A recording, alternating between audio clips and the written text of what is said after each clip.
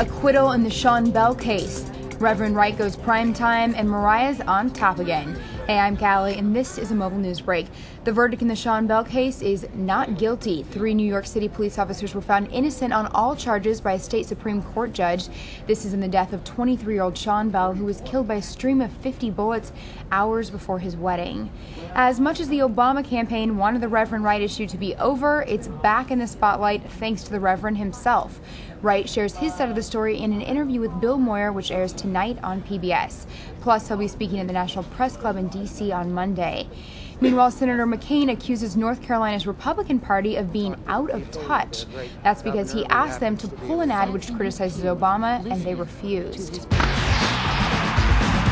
Pole vaulting went from track and field to the shopping mall this week. About 3,000 spectators packed this mall in Des Moines, Iowa to watch. Mariah Carey is at the top again. Her new album, E=MC², debuted at the top of the charts. It sold almost 500,000 copies during its first week in stores, making it Carey's biggest sales week ever. Finally, happy century to Edward R. Murrow. Today would have been the CBS News legend's 100th birthday. So on that note, good day and good luck.